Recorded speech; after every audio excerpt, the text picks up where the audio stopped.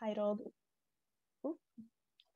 Where Are the Women? How Conflict, Security, and Development Shape Gender Inequality and Vice Versa. I'm Emma, and I am a master's student at King's College London in the War Studies department, and I also have a bachelor's in politics from the University of Edinburgh. And I'm particularly interested in issues around cybersecurity, political philosophy, and gender, which is the topic for today. The inspiration for the panel today, or for the discussion today, the question, where are the women, actually comes from a feminist scholar called Cynthia Enlow, who says that by paying attention specifically to the roles women play in international relations and in politics around the world, really tells us a lot about the broader power dynamics at play and the structures at play in international politics. So she wants to use this kind of narrow starting point of looking at the women specifically to learn more about gender. And we will be discussing gender inequality now since the UN Security Council Resolution 1325 on women, peace, and security. But still, gender inequality is a massive issue that we still need to tackle. In fact, Security Council report from this year says that women are still disproportionately impacted by war and conflict. And this was exacerbated by the pandemic, with spiking violence, eroded access to services, and also eroded legal protections. And they're actually calling for a paradigm shift after the pandemic and how resources are distributed. So we still have a lot of challenges ahead of us. And we'll discuss all of this today with this wonderful panel. The panelists are from quite diverse research backgrounds, and they have so much great experience in these and related topics. First up, we have Dr. Véronique Dudoué, who is a senior advisor at the Berghoff Foundation. And she has managed multiple research projects on resistance and liberation movements, negotiations in asymmetric conflicts, inclusive political and security transitions, and post-war governance and civil resistance. And she also conducts policy advice and training sessions for conflict and peace-building seminars. And then we have Dr. Owino Okech, who is a Kenyan academic based at the Center for Gender Studies at SOAS in London. And in her own words, her research lies at the nexus between gender, sexuality, security, and nation-state making projects as they occur in conflict and post-conflict societies. And she has experience working in development sector, supporting women's rights organizations across different African regions. And then we have Claire Duncanson. She is a lecturer in international relations at the University of Edinburgh, where her work focuses on women, peace and security, gender in the military, and gender and peace building. And she is currently working to bring a feminist analysis to the political economy of building peace.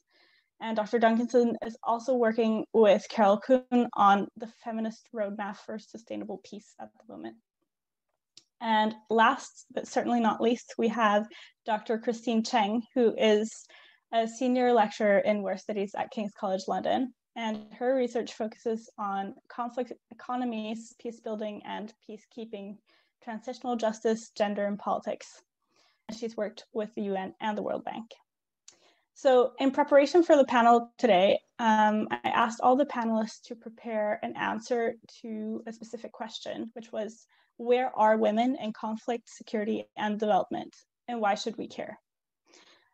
So I will give the word to them very soon, and afterwards, after each of the panelists have spoken, we will open up to questions, but you can submit questions already through the Q&A chat. And just so everyone knows, the session today is being recorded. So without further ado, we can start the session with Véronique. Great, many thanks, Emma. I hope everyone can hear me well.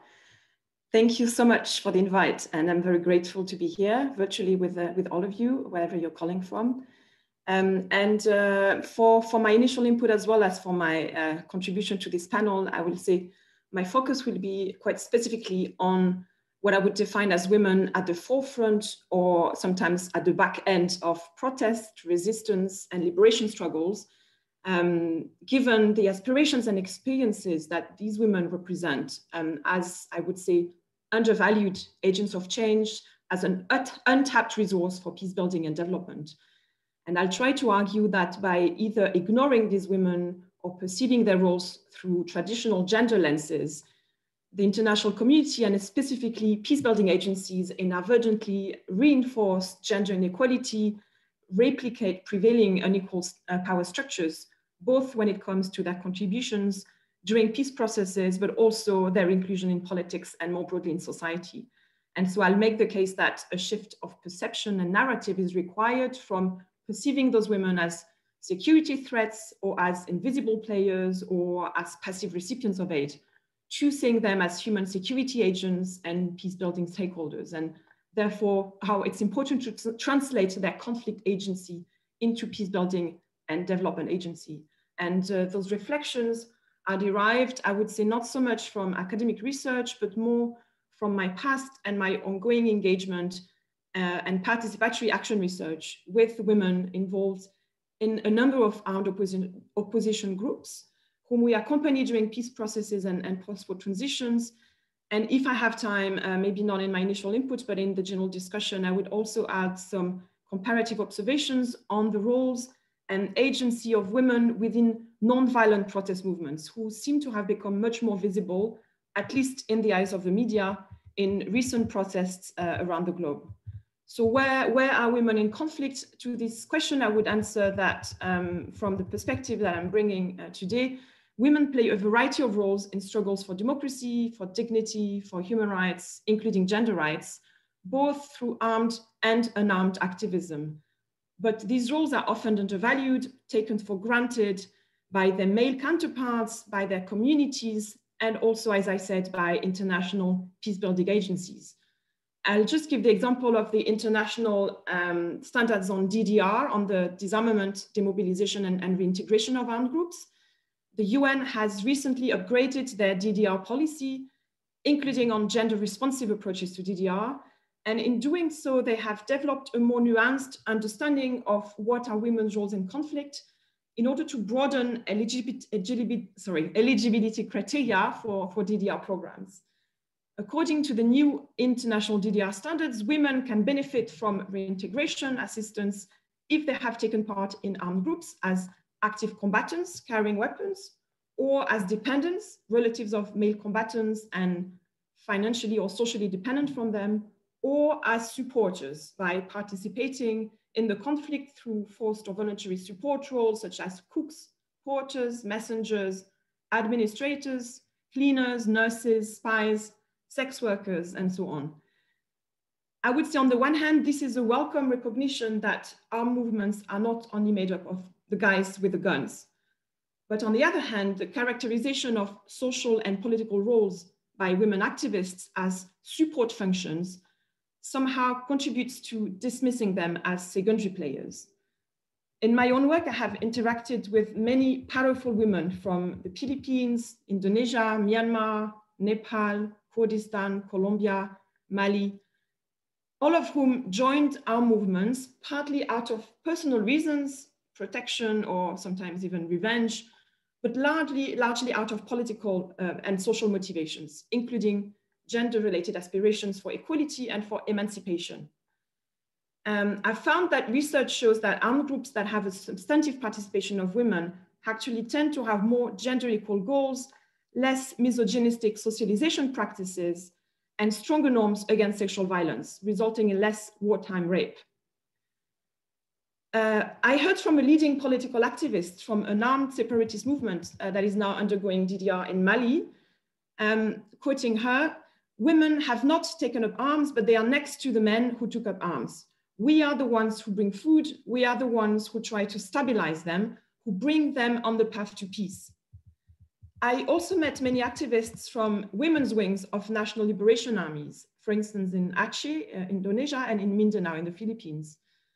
In the case of Aceh, there was a women's battalion that was comprised of up to 1,000 women who were active in logistics, medical, intelligence support, Few of them carried weapons, but they underwent combat training. And despite the significance of their contributions to the struggle of the Free Aceh movement, none of them were invited to take part in peace negotiations. The peace accord in 2005 doesn't mention them, and the movement even failed to acknowledge their very existence when they registered male combatants to benefit from DDR accompaniment and reintegration.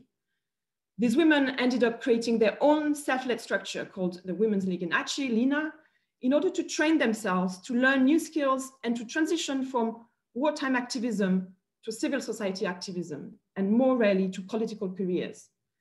I've seen a similar story unfolding more recently in Mindanao in the wake of the 2014 peace accord, where the former women's brigade within the armed forces of the MILF was comprised of several thousand female militants who were there to ensure the safety of the combatants by attending to their medical and other basic needs, but also serving as a reserve force. These women were not selected for the ongoing DDR process, and they decided to take their future into their own hands here as well. And my colleagues and I are supporting them in creating their own post-war association to support those members in setting up local community projects and to guarantee, in their own words, that this current marginalization of BWAP, the Women's Battalion, stops, and that we stand next to the men and not behind the men. So this leads me to the question finally of why should we care, and how does this matter for peace building, for security, and for development? Well, I would say that if these women are not taken seriously during conflict, they risk facing many forms of marginalization in peacetime. Marginalization by their own movement, not giving them equal access to positions, to reintegration benefits, to economic livelihood. Marginalization by society due to stigmas as former combatants, but also for having trespassed cultural and social norms around intercaste marriage, for instance, in the case of Nepal. But also finally, marginalization by the international community, but by not inviting them to the negotiation table, and later by focusing efforts on exclusively civil society initiatives, while these women don't neatly fit any categories for reconstruction and programming. So I'll end by saying that what I think is needed for this to change is, on the one hand, a better understanding of the nuanced and intersectional identities of women activists in conflicts, their sources of marginalization, the different risks and challenges they face during transitions, their needs and their aspirations for themselves and their communities. It also requires a change of mindset that I've described at the beginning, from security threats to seeing women as security providers, actually, and as I would say, allies in the fight for changing gender norms in society and bringing about emancipatory approaches to DDR and to politics. And finally, it requires a holistic understanding of what forms of support are needed and welcome along the different pillars of UN 1325, participation, protection, promotion, and prevention. I don't have time to go more into the type of work that we do to address those needs, but I hope I'll have time to return to that in the Q&A session. Thank you. Thank you so much. That was a great opening remark for the session. And I definitely have a lot of questions that I would love to get into in the Q&A afterwards. Now I will hand over to Dr. Oket, who will speak next. Thank you. Thank you very much, Emma, for the invitation to join you this morning. When I was listening to Veronique, I think there's nothing much more to add other than what she has already framed out for us as some of the sort of key issues that respond to the question that you set for us. But let me offer 4 big points. And the first one would be to say, of course, the women are there. If you're looking for them, you're going to find them. They're also not hiding under any rocks or crevices. They're right there in front of you. And so perhaps the question we should be asking ourselves is, what is it about women's experiences of conflict, peace building, and our understanding of the world that makes people a bit uncomfortable, that we still continue to ask the questions around why we must center their experiences and why we must center their voices? So that's one element of it.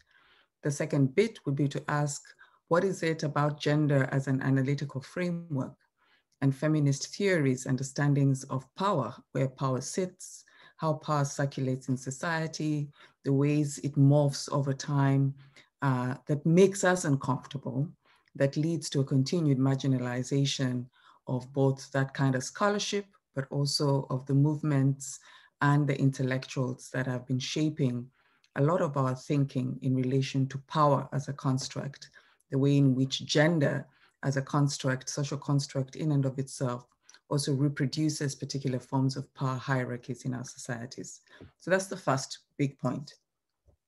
The second one is to underscore for those in the room who might also be asking where are the women, and asking that in a genuine way, is to remind us that when we talk about policy frameworks such as 1325 and the series of other UN security resolutions that have come out on questions of peace and security, when we think about the African Union and the Maputo Protocol for Women, for instance, and either iterations of gender policies across different parts of the globe, these are not policies that were developed out of the goodwill of governments. It's not because some president or groups of ministers sat somewhere one day and thought, oh my goodness, how wonderful. Wouldn't it be great if we centered women's experiences more? Wouldn't it be great if we thought about gender equality?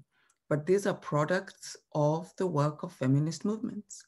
1325 and its emergence on the floor of the United Nations is a direct product of the activism over decades, much like CEDAW, much like Beijing Plus, the Beijing framework, other products of women's movements organizing.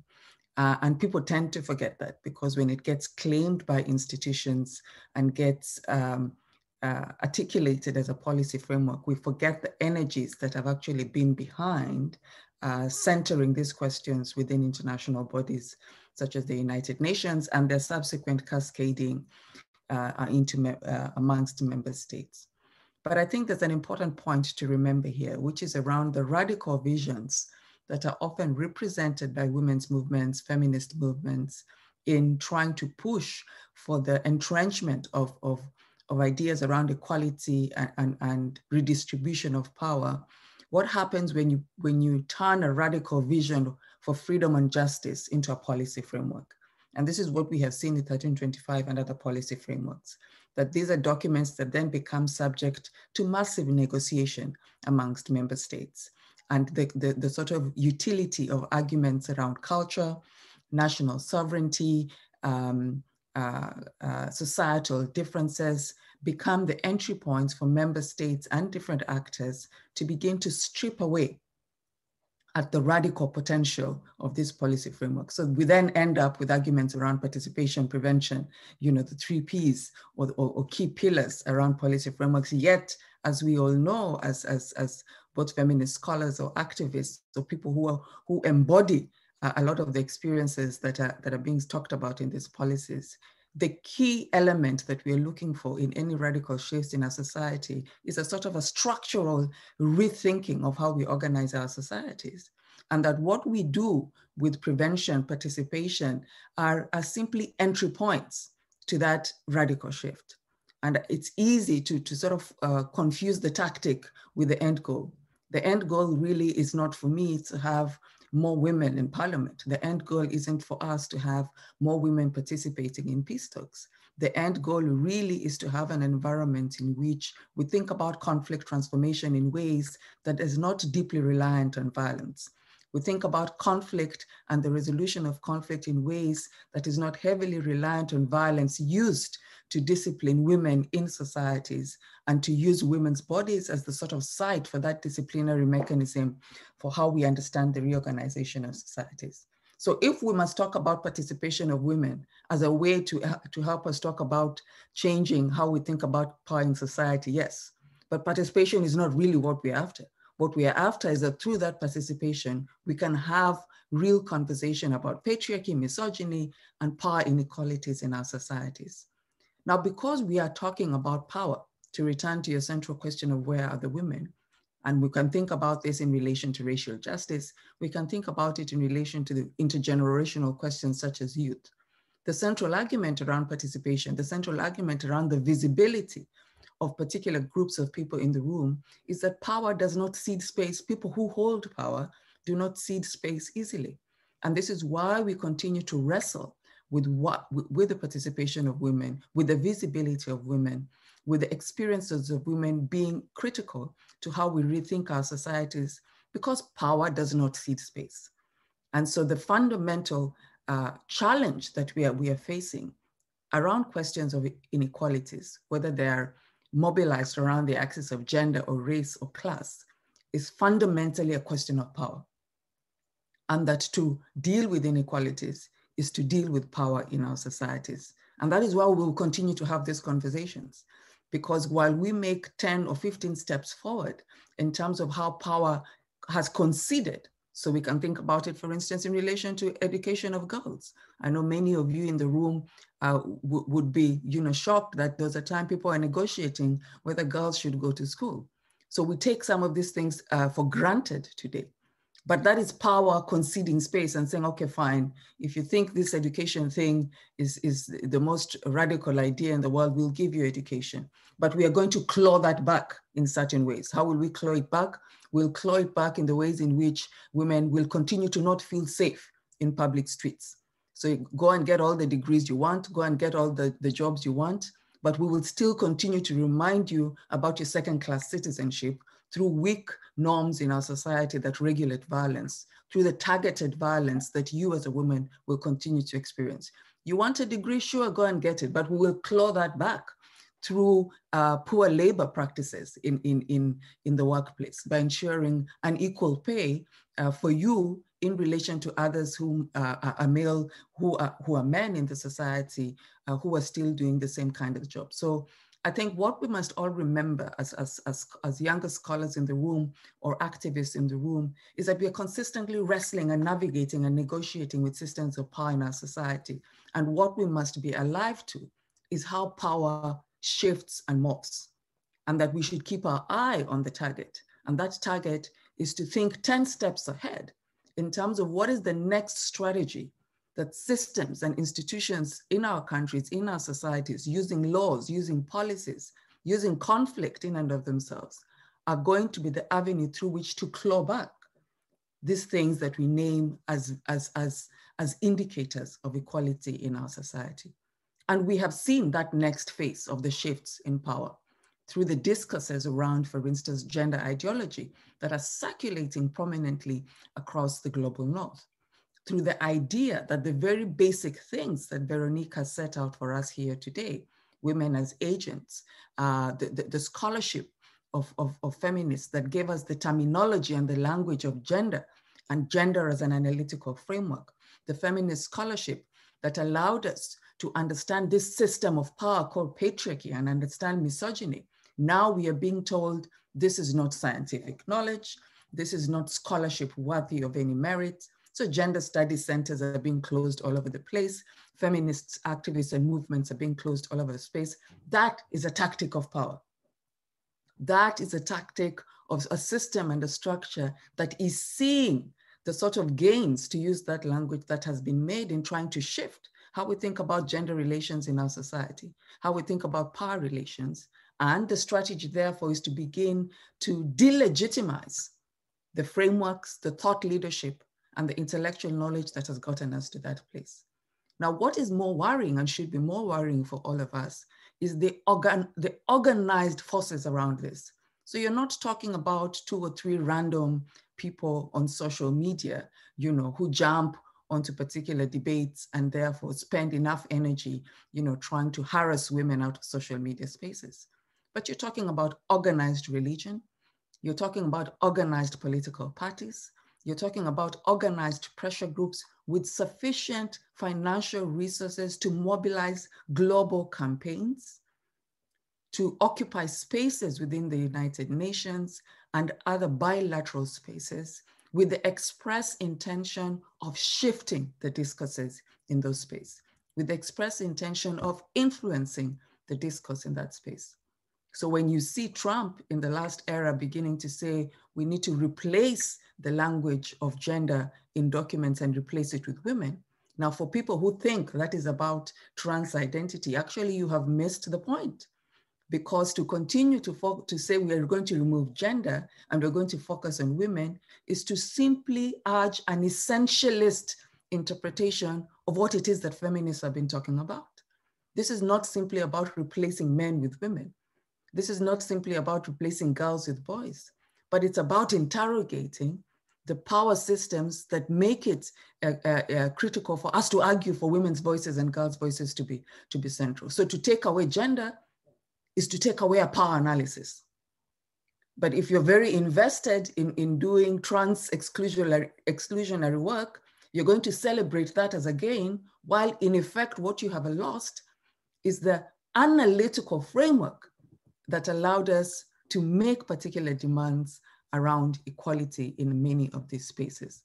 So let's keep our sight on the organized political parties across Europe, across North America and other parts of the world, and how they're actively mobilizing other political forces in the global South and in the majority world against and around these specific issues.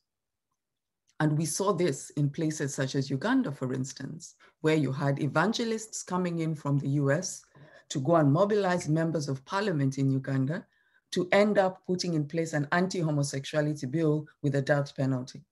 That is the sort of connections that you're seeing, the global connections that you're seeing around these movements.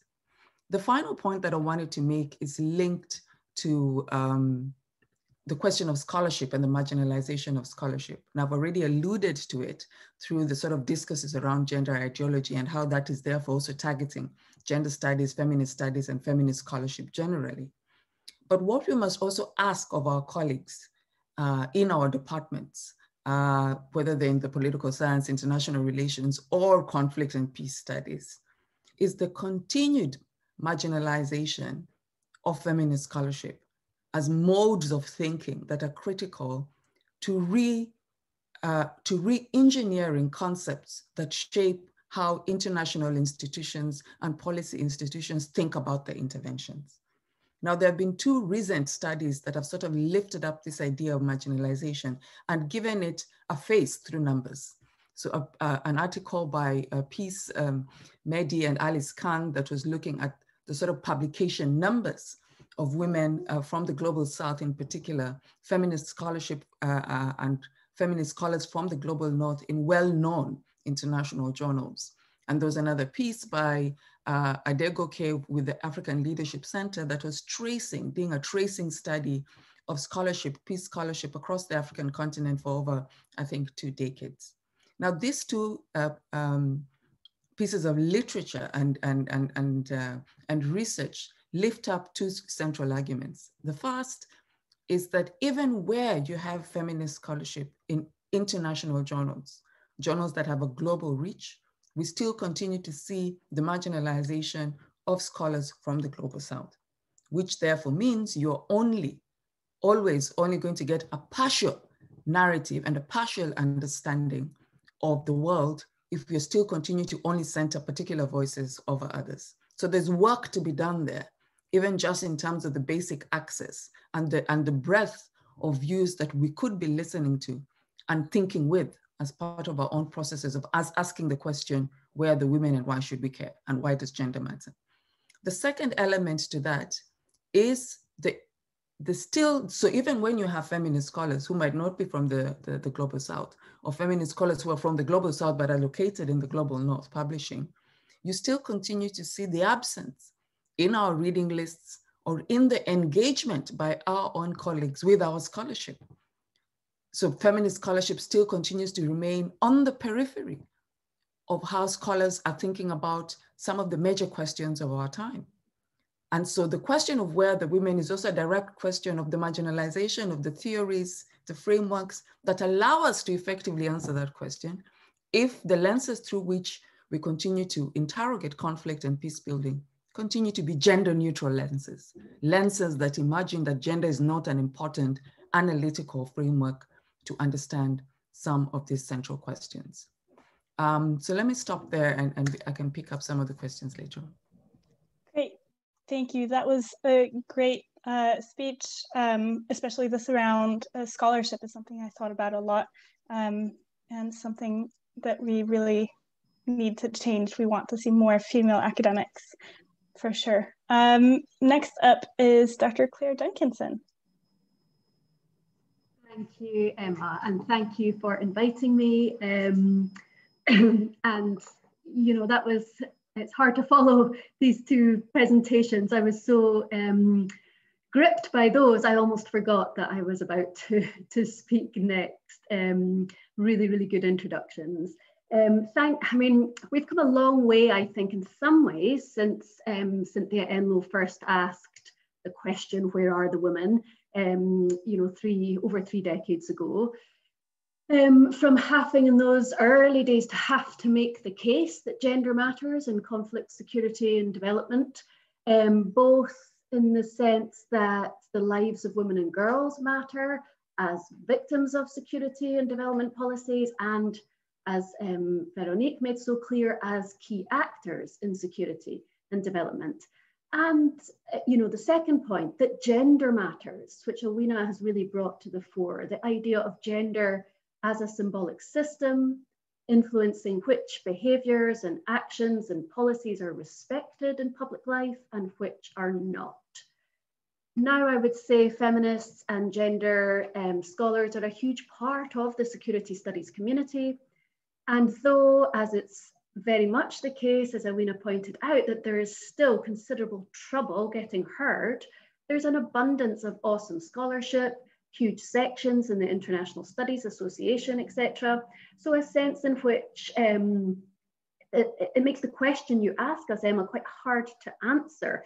Where are the women? Because they're everywhere, as the previous speakers have made clear. They're everywhere in conflict, security and development, on the ground and in scholarship.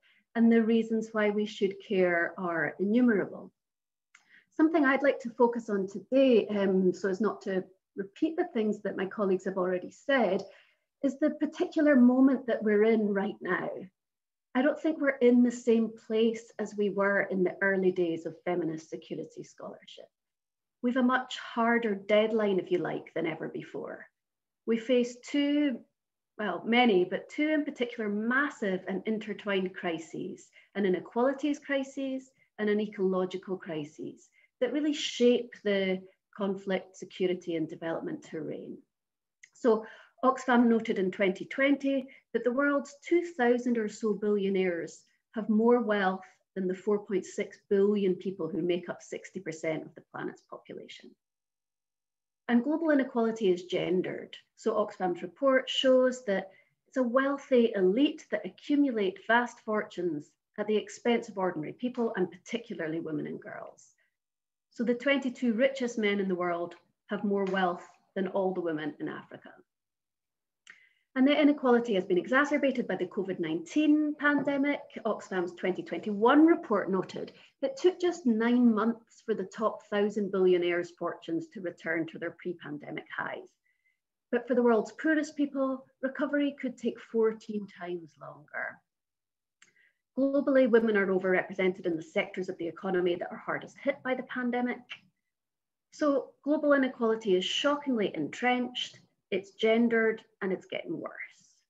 At the same time, we face a devastating ecological crisis. So we all know this, but the last 5 years have been the hottest ever recorded. Ice caps are melting. Permafrost in the Arctic is thawing 70 years ahead of projections. Antarctica is melting 3 times as fast as a decade ago. So ocean levels are rising quicker than expected, putting coastal towns and cities at risk. And let's not forget that more than 2/3 of the world's megacities are located by the sea. Also, as the UN Secretary General points out, while the oceans are rising, they are also being poisoned. And moreover, as the planet burns, 1 million species in the world's ecosystem are in near-term damage of extinction. So it's important to note that inequalities and environmental degradation have been around since the start of feminist security scholarship. They've always been there, they've always been urgent, and they've always been in the minds of feminists. Feminists have attempted to not put hard and fast barriers around what counts as a security issue, but recognize that economic injustice and environmental degradation are also part of what it means to be, to talk about security. So they've always been urgent, but I think today it's of a different order. We have only 10 years in which to transform our economic, social, and political systems to orient them away from driving these crises and towards promoting genuine security, human and planetary flourishing. So I think that's also echoes some of the things Alwina was saying about that our goal can't just be participation as an end goal, but it's participation for a further goal, and that's the transformation of societies. And feminist and gender analyses have important things to say about these twin crises. In a way, I think that sometimes it hasn't always been picked up in the domains of the Women, Peace, Security agenda at the United Nations. Arguably, without feminism, we cannot fully explain the drivers of inequalities and insecurities and of the ecological crises.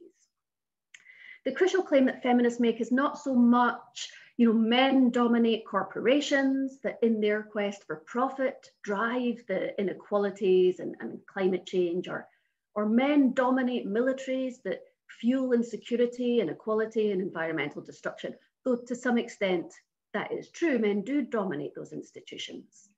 But for feminists, it's less often a point about what men do, and more often the point that the ideas, traits, and practices that are associated with masculinity, competitiveness, ruthlessness, that man is apart from and superior to nature, those ideas are valorized in white Western cultures.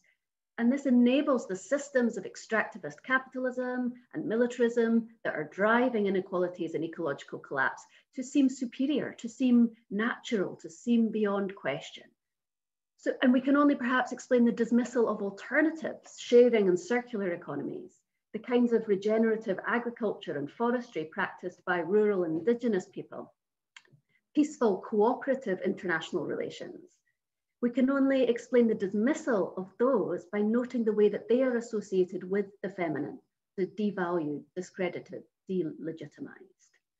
And that's why, to me, it's so important to have women's, yes, but particularly feminist analyses in conflict, security, and development. It's feminist analyses that expose the underlying subtle but powerful ways in which gender operates as a symbolic system, legitimizing some approaches and policies, discrediting others, and preventing us so far from creating the societies where people and nature are secure and can flourish.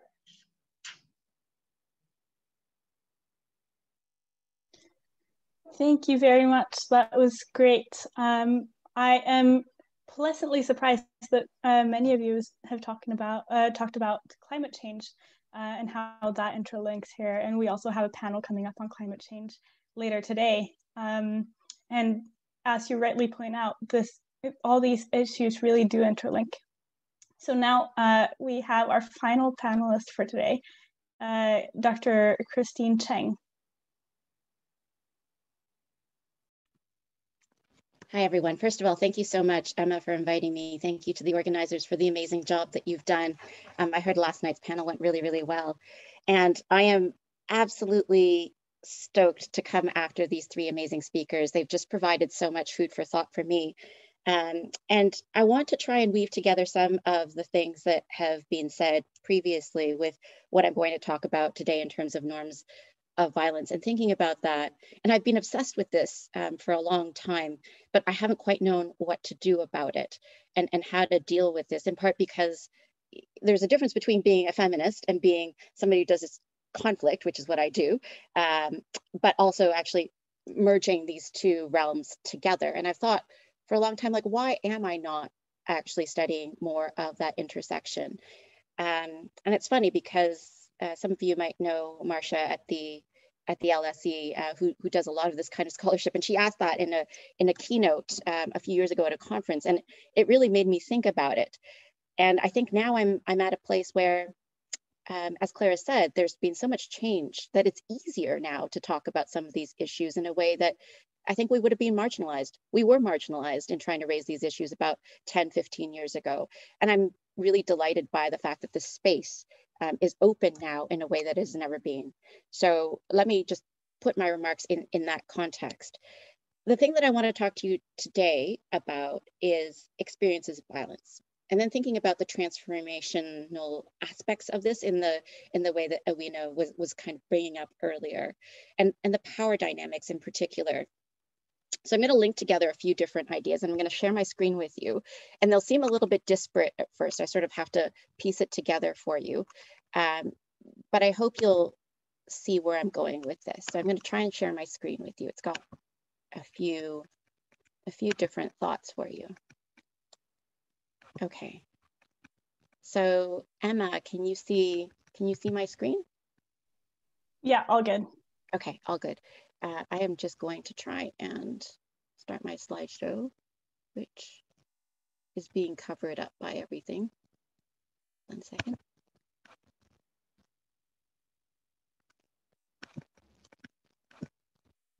Okay, is that good? Yeah? Yeah, that's great. Great. So I wanted to talk first to you about some really fascinating research that has come out of the health area. And this has to do with adverse childhood experiences. And just follow along with me, because I will take you through a story that I think makes sense in terms of norms of violence and what this looks like in conflict and why it matters so much in terms of gender in particular, and how we construct power in society.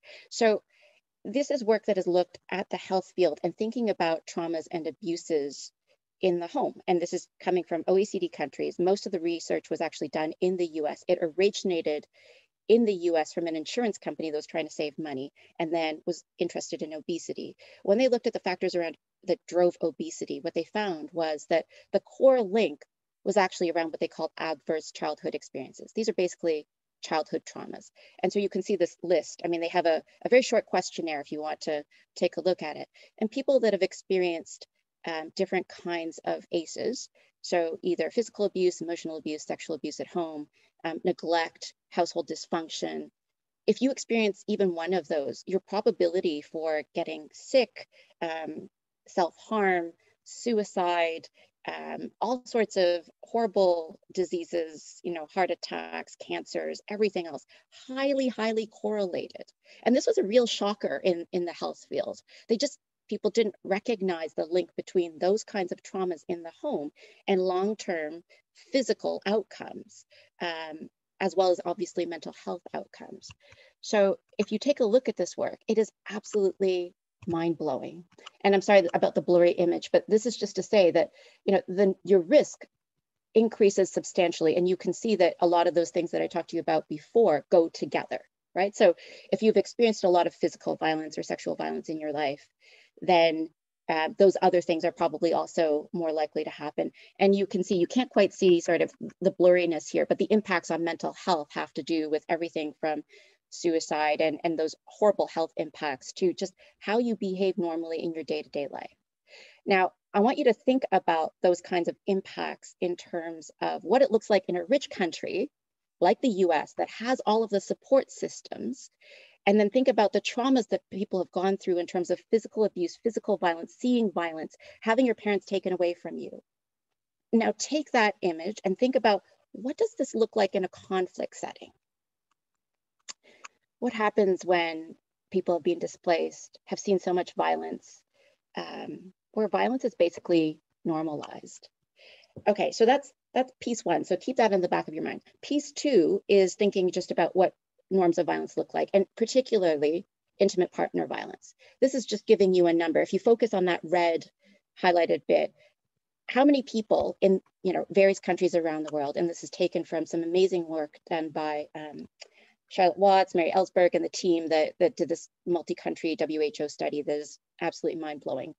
But take that row in the physical or sexual violence column, and how many people have experienced that. So this is just, these are not conflict affected places. These are just, developing country places that, so you get a sense of what those numbers are like.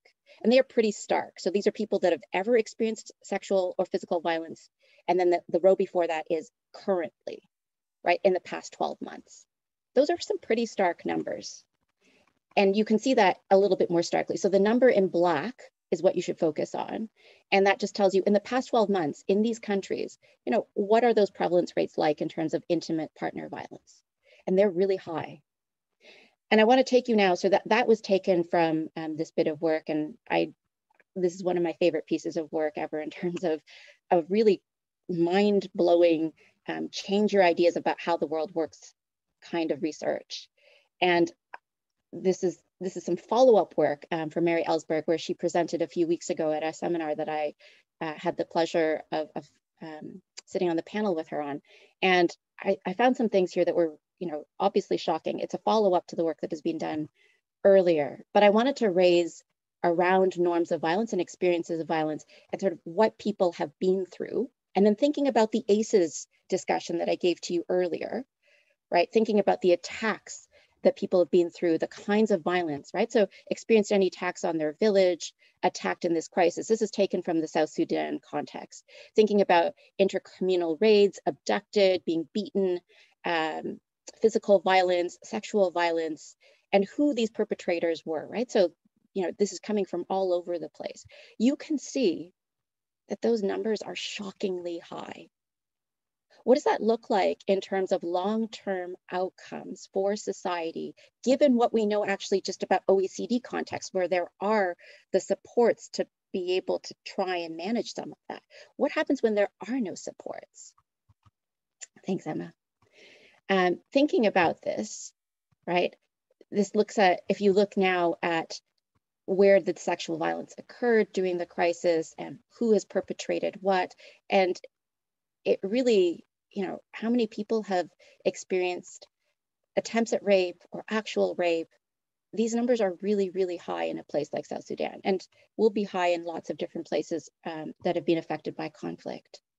And here I want to get to this crux of norms of violence, right? What makes it acceptable for people to say, yeah, this is okay? And thinking about that power dynamic, right? The thing that Owino and Veronique were talking about in terms of what is acceptable, where does the empowerment come from? And if you look at those statements, these are women agreeing with these statements, right? So what percentage of women agree that it is a wife's obligation to have sex with her husband whenever he wants it, and so on and so forth, right? And you see that there's a high level of agreement from the women. This is not coming from the men. This is coming from the women about their own expectations about what is acceptable in their lives in terms of violence that is perpetrated to them, sexual violence that is perpetrated to them by their own intimate partners. And how does that then affect how the construct of power relations sits in your entire society, right? That if people think this is okay, right? So just, looking at this particular statement, over 90% of women from Rimbeck agreed that men have a right to beat their wives for at least one reason. 75% agreed that he would be justified for 3 or 4 reasons, right? Including things like neglecting the children or arguing with their husband, or in another survey I've seen, burning the dinner. So, this is to say that there's quite a lot here that has to do with the construct of how people relate to each other and what people think of as being socially acceptable in terms of what you can do to one another and how gender is constructed within that hierarchy, but also what that looks like then in how you cope in the aftermath of war, when people have had all of these terrible, terrible experiences, but don't have any of the support structures or the funding or any way of actually being able to cope with that. What does a society do? And then how do you change those norms of violence in a way that allows for that kind of transformation and gender equality that we're all hoping for? And how do we rework and transform society in those ways? I don't think we have great answers to these things. I really don't think we even have a baseline on a lot of this stuff. So those are the things that I'm thinking about and working on. Thanks very much. Thank you, Christine. It's great to have these really jarring statistics to kind of round out the initial part of this discussion today.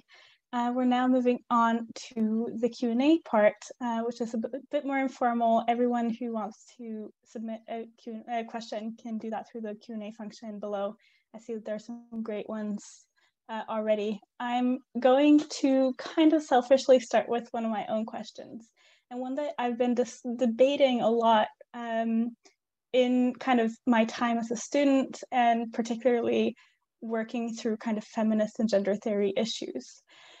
And, before this panel, I asked you all to prepare something on the question, where are the women in conflict, security, and development? And I do find that there's a frustrating tendency that when we talk about gender in international relations, we talk about women's issues, and we assume that that has to do with women only, and that men almost aren't gendered in the same way. So my question to you guys are we right to focus more on women? Should we focus more on men and masculinities, or, you know, is gender just a social construct and we should kind of just focus on gender as it is? I would love to hear all your thoughts. Claire, maybe you want to start? Sure. Thanks, Emma. Yeah, I think it's important to remember, I think that when Cynthia Enlow first asked the question, she always meant it as a route to asking. She said, you know, one of the things that it makes you do when you ask where are the women is it then makes men visible as men as well. And then it then gets you thinking about gendered relations, the power relationships that Owino brought to the fore.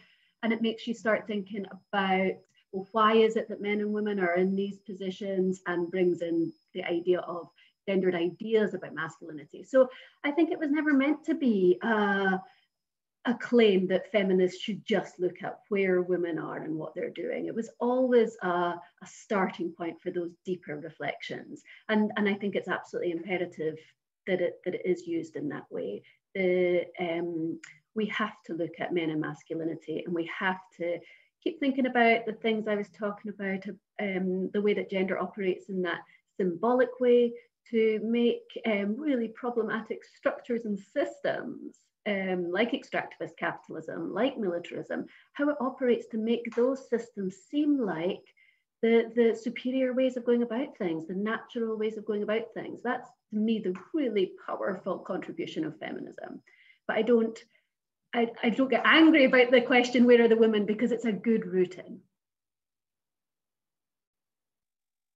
Thank you. Owino, do you have any contributions on this? I agree with what Claire has already started us off with. I could also say that from an activist perspective, I think it remains important to sort of do this focus on women as a constituency. I think there's value in specific contexts for singling that out, and to do that in ways that does not necessarily do complicated work around gender relations, because in that moment you're thinking about women as survivors of violence, as women who are having very specific experiences, and you're trying to respond to needs. I make this point about women as a constituency and a sort of instrumentalized approach to it, to address the question of that somebody raised in the Q&A about the participation of women and persuading people to get their participation. I think the problem is not about getting people to participate, is what happens when they participate. And this is where the feminist thing comes in, right? So it's not just about a body in the room, but it's what sets of ideas you're hoping that body in the room is going to be offering in relation to a series of questions that are put before them. I think there has been a vast growth of scholarship on masculinities, which has done the very work that you're pointing to, which is to argue that you cannot think about women's experiences outside of the sort of relational experiences they have with others in the society. So it's not either or. One can make tactical choices around when to do certain things, particularly from an activist perspective. But from an intellectual perspective, it's never either or. And I think often folks who make the decision to read gender as women, they're just being lazy. That is a great way to remind ourselves that we really need to think critically when we think about feminism. I have a question which I think maybe Veronique would be well placed to answer, because you've kind of gotten your hands dirty and really worked with conflict resolution in many ways. We have a question from Leslie here about how can it be ensured in any future post-conflict situation that women who were involved also are subject to DDR, which is shorthand for disarmament, demobilization, and reintegration, as is their right.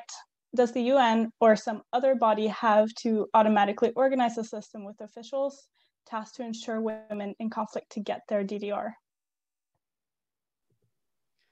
Yeah, thanks, Emma, and thanks for the question.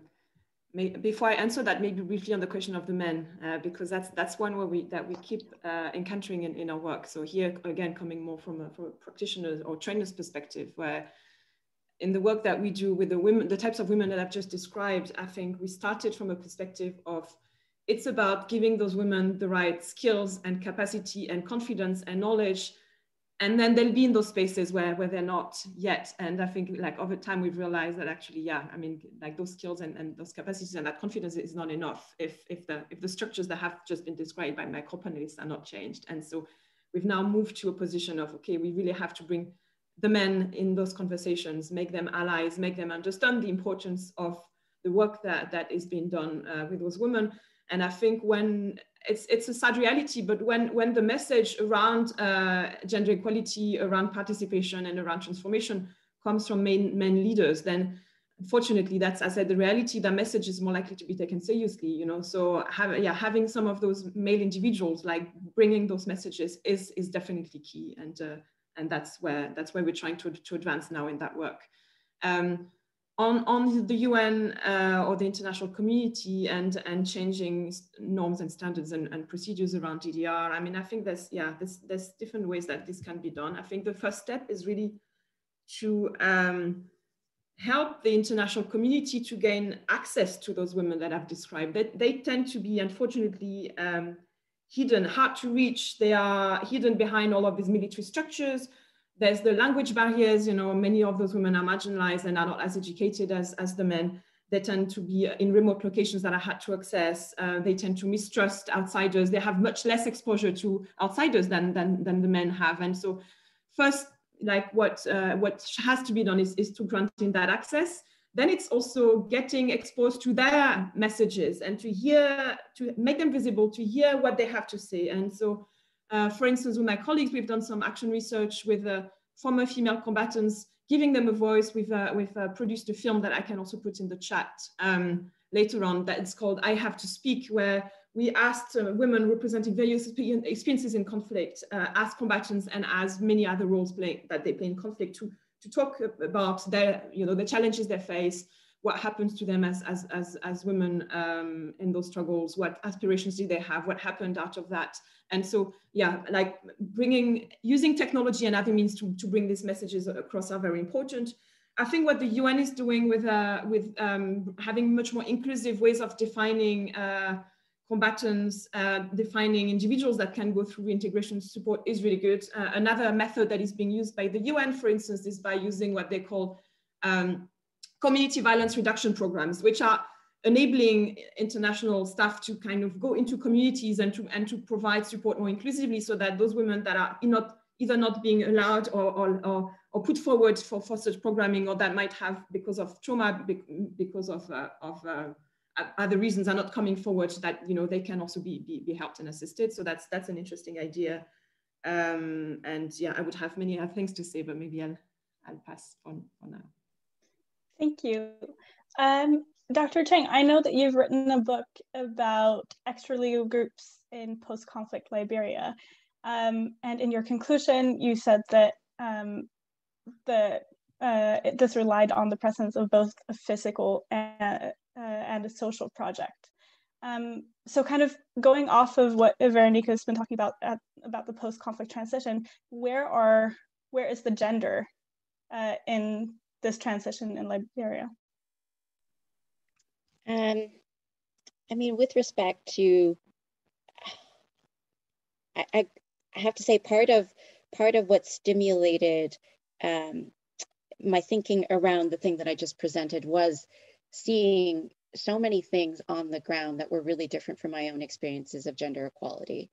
And the fact that there was quite a lot of sort of day-to-day regular violence in people's lives that I just wasn't, I think I was kind of shocked by when I was, when I spent time there.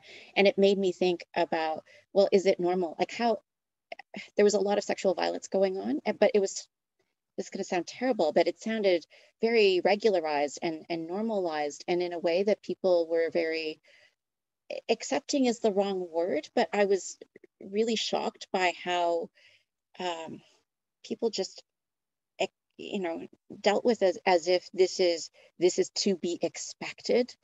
And that really floored me. And I could see it in all sorts of ways in terms of how people talked about it, talked about their experiences of it, talked about how they would hit their children. Like there was all sorts of just norms of behavior that were really surprising to me, and not, they shouldn't have been as surprising to me, but once once people start to reveal those intimacies, then you're a little bit floored by, oh my gosh, there are really different expectations around what is okay and what is not okay in terms of how people are treated, men or women, and what people are allowed to do to each other.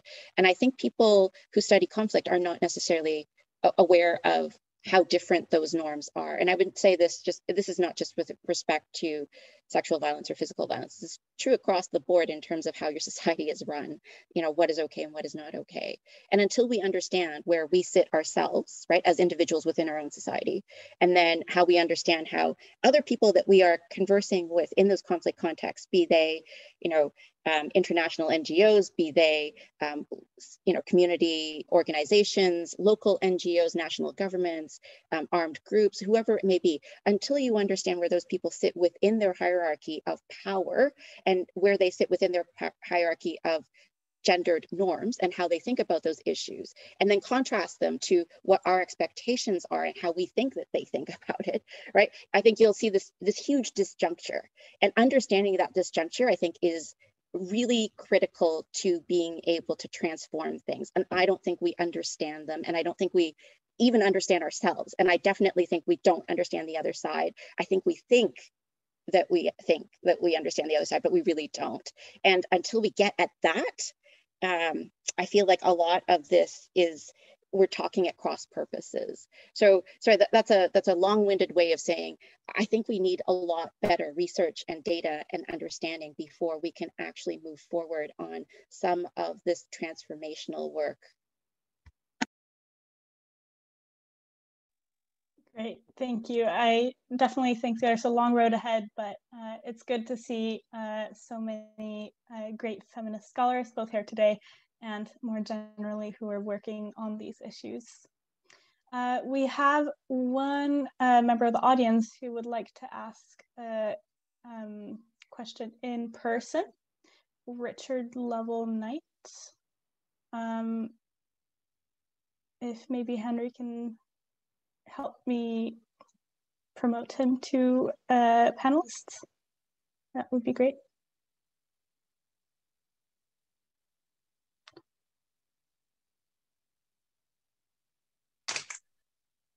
There we go. Right, I've started my video. Can you see and hear?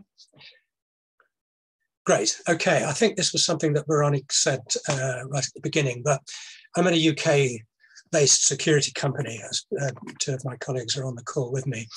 And the point is, although we're UK-based, we work in conflict zones around the world. We've been trying hard to increase the numbers of women we employ, particularly these days as world business and governmental aid, and I have to say our clients are mostly, in inverted commas, Western ones, as we all sort of localize in the COVID era because there's less travel and so on, and therefore companies are trying much harder to recruit locally. In the meantime, we're trying to recruit obviously more women into our ranks. We're not talking only about seniors and managers, although obviously those essential are as well, but we need people coming in at all levels. Those who can start at any level and sort of work up a career, if you like. Finding such recruits from a UK standing point has been phenomenally difficult traditionally, no matter how hard we try. And from particularly what Veronique said, I think we might be missing an opportunity to recruit women who've got first-hand experience of conflict in a completely different way than perhaps we've been looking at it in the past. And that conflict is sort of taking place in their countries and in their own regions. And if you've got any thoughts about that one, including, how one might set about making use of that opportunity if it exists, and particularly managing the risks that that might bring with it, I'd be interested. Apologies for a very long question. Thank you so much. Before I let the panelists answer, would you mind just briefly introducing yourself? Yeah, sure. Can you still hear me? Yeah. Our company is Pilgrims Group. We've got an office down in Woking. We do man guarding around the UK, and we work, as I say, in various places around the world. We've got offices in Afghanistan, Iraq, and Nigeria, and so on. But I'm the director of risk. But I mean, interestingly, I'll confess it up front, I am a male on an all-male board. We want to put that right, but somehow we feel we've got to start at every level and not just board level, although we wish to do that.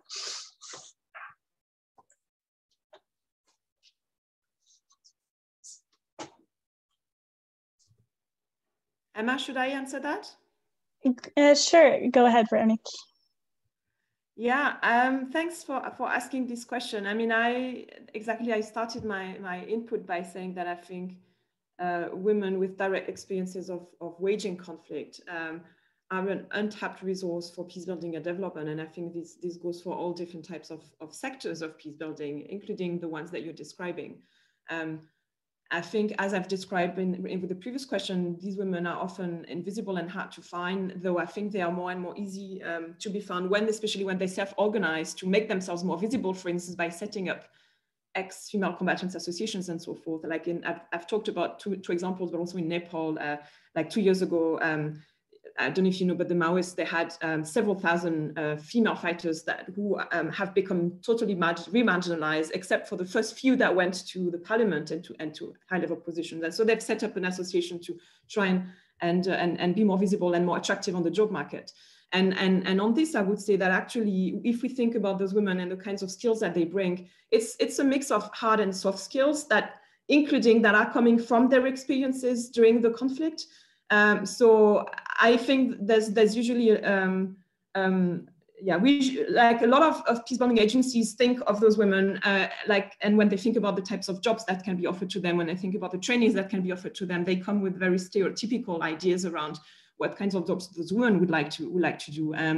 Even though I would say, I mean, as the experiences that they've had through the conflict has brought them a number of skills in various dimensions, but also it has brought them a lot of self-confidence, access, outreach, possibilities, and opportunities to play roles as bridge builders, as community leaders. And I think a lot of those skills can be helpful in many sectors, from the media to civil society organizations to the development sector, to the business sector, and so forth. And so I'm happy you're asking that question, and I'm hoping that this will also open your eyes and those of your partners on this untapped resource. In terms of risks, I mean, I think, the risks are probably not very different from a lot of women in post-war societies in general. The risks that are linked to maybe the traumas that they went through, the vulnerability they might have given their status and their identities and the roles that they've played in the conflict. I mean, we've seen in Colombia how so many former female combatants are being targeted and made vulnerable. Maybe their legal status might have some issues and so forth. But as I said, I think the risks are manageable, and they are not that different from what most women in post-war societies are going through. I hope that helps. Great, thank you. That was great. We have a question next, which I think is really interesting, from Emily. And she asks, how can people from sexual minorities be brought to the table in post-conflict settings? When we consider that approximately 10% of the population are outside of the heteronormative sexuality spectrum, how can they be considered with their specific needs? So this is quite a big question. Is there anyone who has kind of a burning desire to address it? No, we know. I think I often avoid the the desire to do this sort of checklist approach to thinking about experiences. And I want to combine this with another question in the Q&A around class, right? So if we think about people's experiences of the world, we are sitting both at this intersection of questions of gender, which is where questions of sexuality, sexual orientation are bound up, particularly given how our society understands, or rather maps experiences of sexuality and sexual orientation onto our bodies and how they look. We think about class. So my experiences as a woman are deeply connected to my race, my gender, and my class positioning. And all of these factors determine how I occupy a space. Now, when I make the argument that while it is important to think about the breadth of experiences that people bring to a room, there are also huge risks that we arrive at. And this is what the history of the feminist movement has taught us. The risks that we arrive at when we begin to essentialize experiences. And that what we should rather be asking the question around is, what is it about our gendered and sexuality experiences offers to how we think about how race and class all come together to produce specific forms of inequalities. So it is quite likely that what we should be looking for is are people who can tick all of those boxes, rather than say that the reason why you're going to be in the room today is because you're a lesbian. You're the lesbian that is sitting on the table today. The only thing you're required to talk about are lesbian issues. Yet it is also quite likely that the lesbian is also somebody who's gendered as a woman, is also the person who happens to be a woman from an ethnic minority, is also somebody who happens to come from a particular socioeconomic status. It's this sort of parceling out of experiences that leads us to very sort of essentialist and instrumentalized approaches. So I recognize the importance of the question and what the speaker is asking about, but I would encourage us to think much more of how our experiences are often sitting at the intersection of a range of other sort of societal structural understandings of human beings. And that might be the most productive way to think about it, because what we have learned as women's movements, as the feminist movement, is this notion of where the women in the room has often led to this idea as well, that I'm sorry, Emma, you're here as the women representative. Don't talk about real politics. You just tell us how we get 10 more women into X post and X women. You sort of siloed into a particular way of speaking or way of interpreting and understanding the world. While that is important, it leads to this siloed approach that undermines the very essence of why we were asking for that participation in the first place. Great, thank you so much. And that is, it's true what you're saying, but it also makes it infinitely more complex to approach these issues. One question as well from Helen Fielding. Do you think the gender equality is being seen as an objective to achieve rather than a tool for improvement within conflict and security? Claire, do you want to go first answering this question?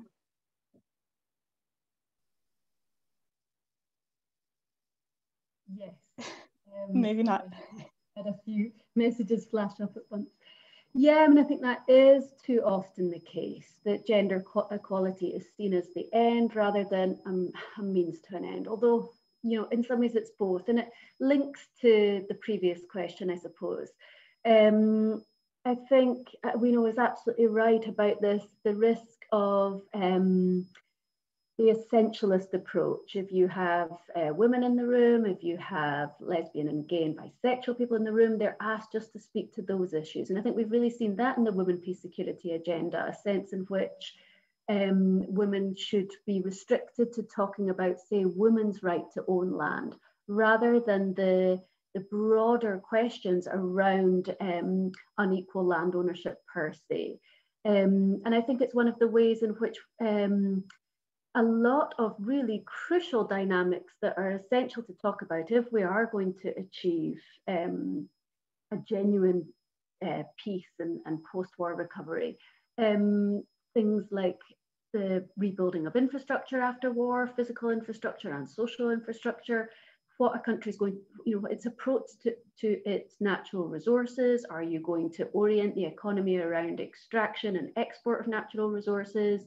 Those kind of big fundamental political economic questions are seen as separate somehow from the women, peace, security agenda. Like we would have women in the room to talk about women's issues only. And that's what the real problem is, I think. So it's about recognizing that the participation question is around bringing marginalized voices to bear on those fundamental economic, societal, political questions that are of importance to everyone. So I was similarly thinking about the question that was asked about class, that it's absolutely crucial to be thinking about class and race and gender together. There's no point in doing a gender analysis without also thinking about those other axes of power and inequalities. And really, I think a feminist approach is, more often than not, it is attentive to intersecting inequalities. It's about recognizing power hierarchies, inequalities, and working to eradicate all of them, recognizing that each inflects the other, rather than only being concerned with the advancement of women and gender equality. That would be my take.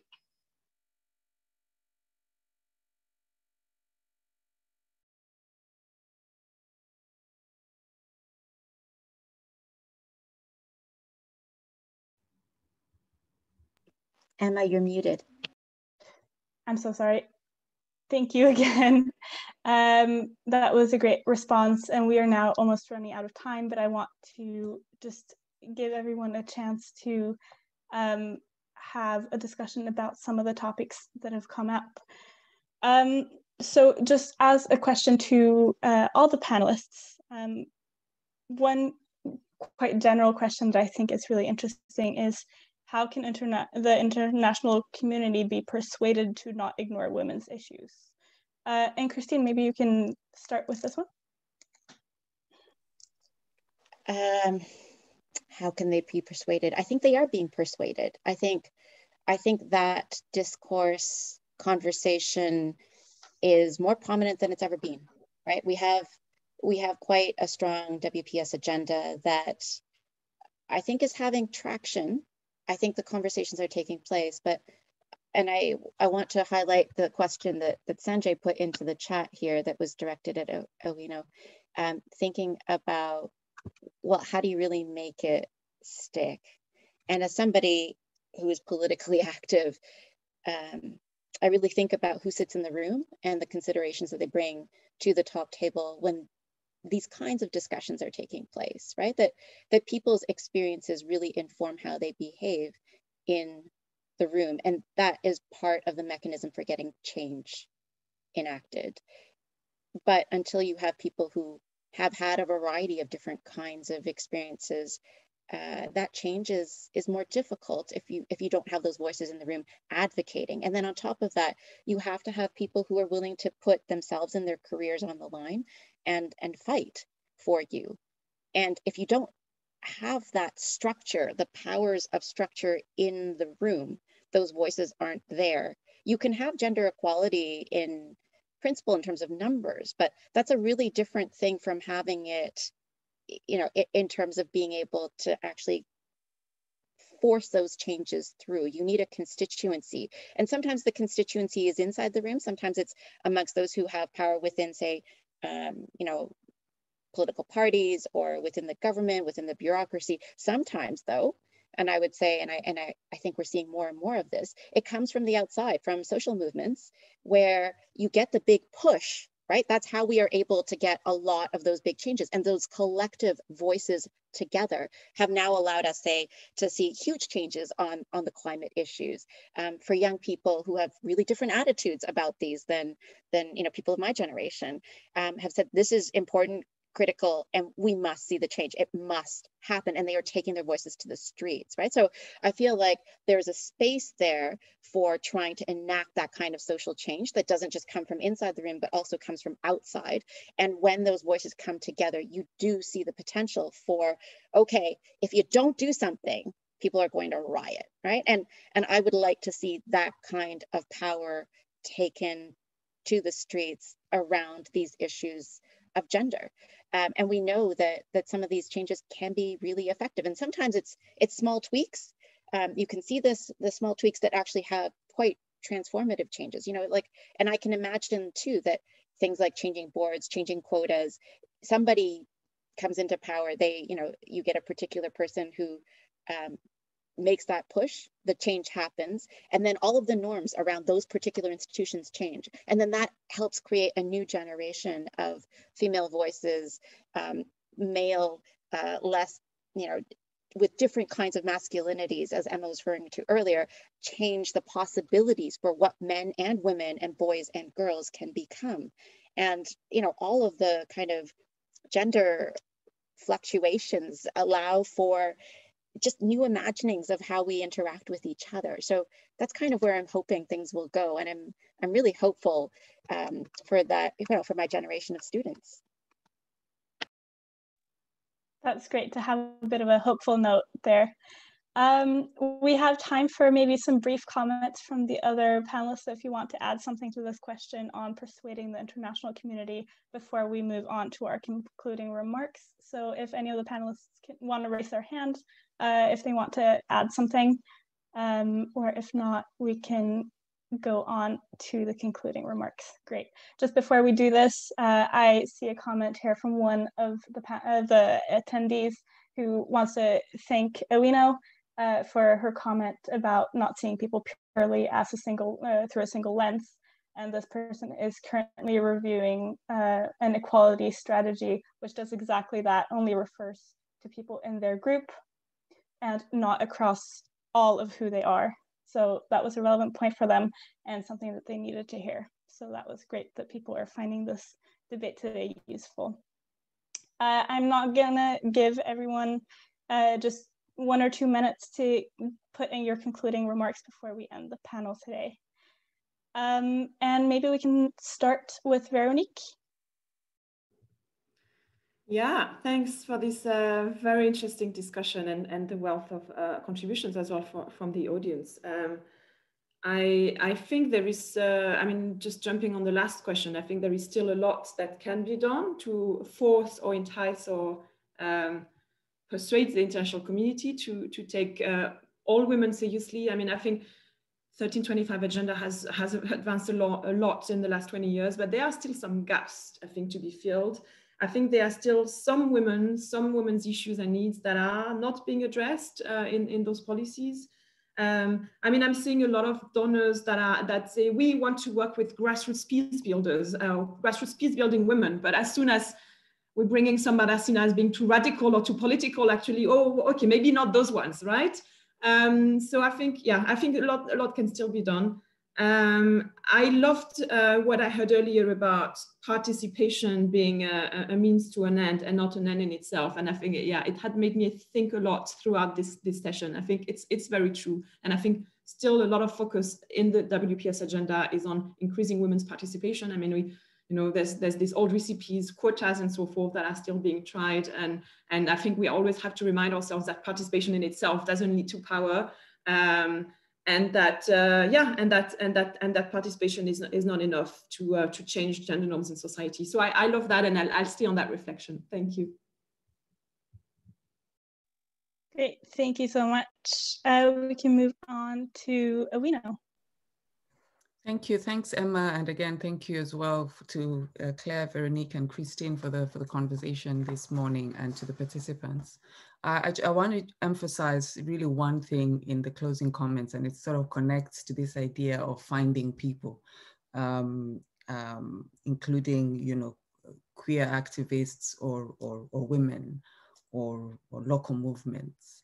And I think that one of the things I've learned over time before I became an academic is that if you're interested in paying attention to what is happening in the society, go and talk to social movements, whether those are formally organized in organizations, or whether those exist within loose networks or other kinds of formations that are driving change in the society. So even when I make the argument that rather than walking around looking for a checklist of people and thinking more intersectionally, that is not a complex task, actually.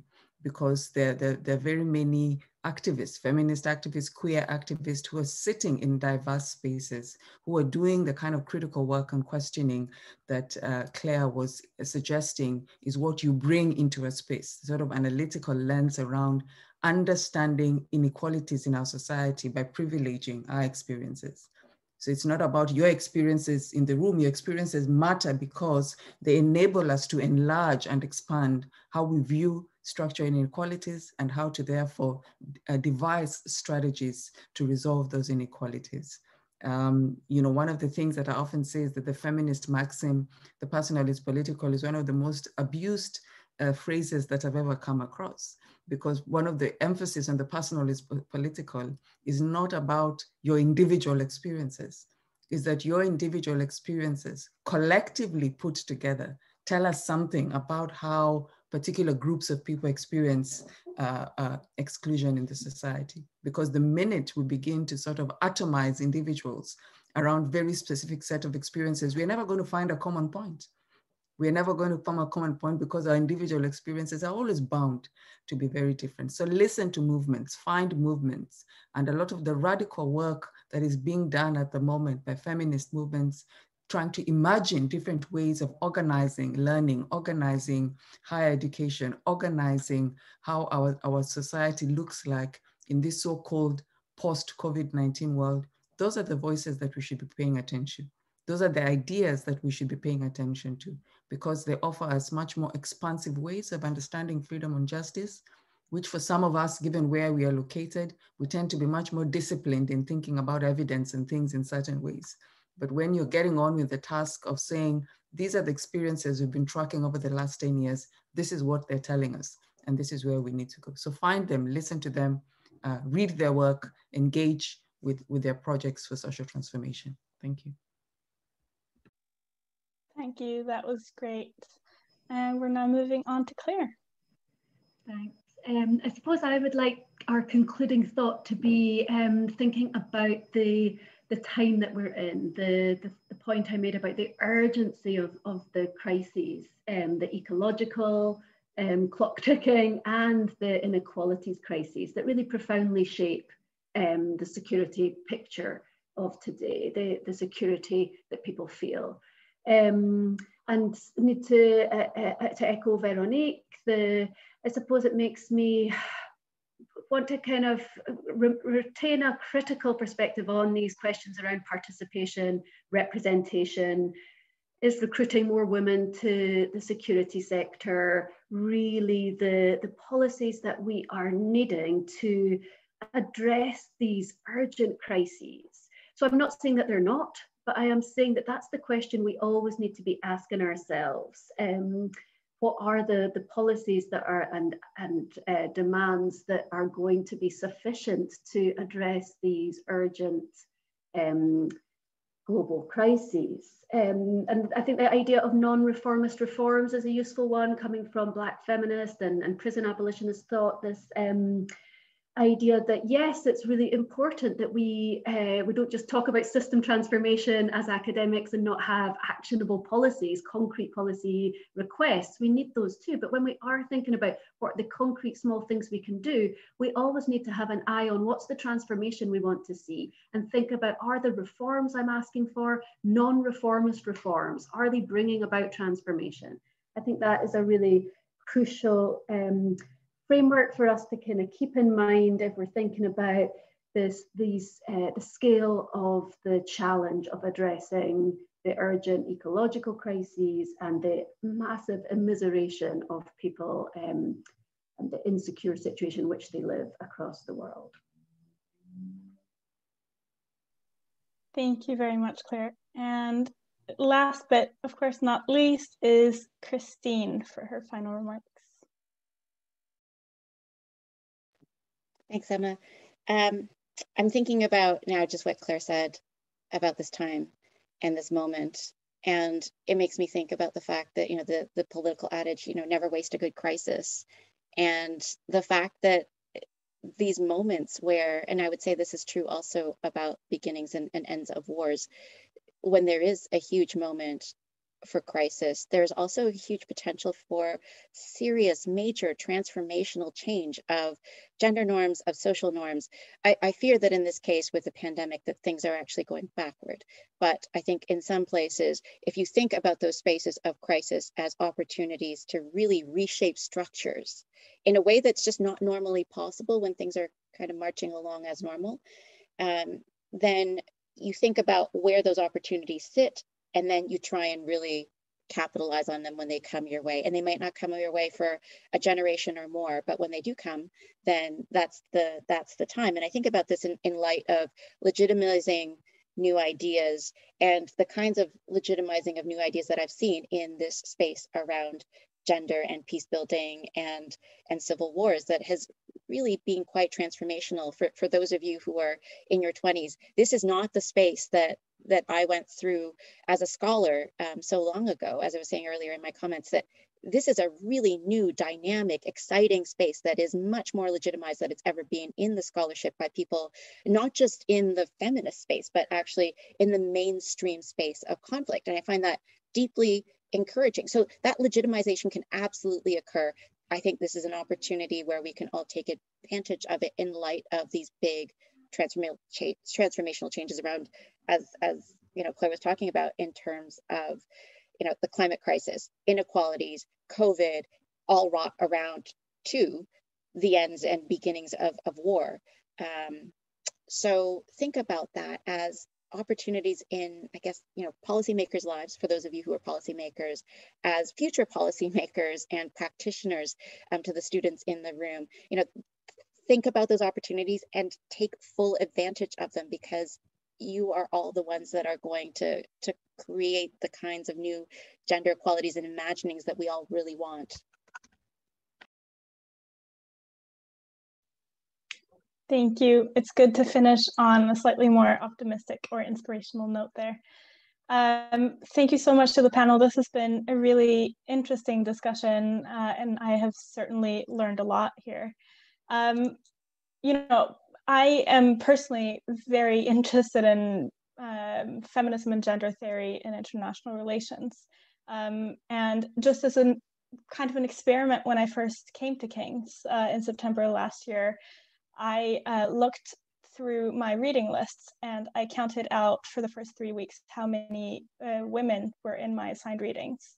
And out of 180 authors, about 30 were women. So we have a long way to go, but as we have heard here today, gender is becoming more mainstream, but I would argue that it still isn't there yet. When an institution like KCL only has 30 women in the first 3 weeks of their reading list for a master course. But we have a lot of hopeful kind of ideas looking forward, and I think that there's a lot of room for improvement for sure. My main takeaway from today is that a feminist analysis isn't about bringing women to the room where men are negotiating, but about really looking at the power structures and the dynamics which influence where different genders and different identities have access. And that's really the key takeaway, which is such a difficult task, and it makes it infinitely more challenging to really apply a rigorous gender analysis. But it's also something that a lot of very intelligent people, including the people in this room today, are working hard to accomplish. So thank you so much for participating in the debate today.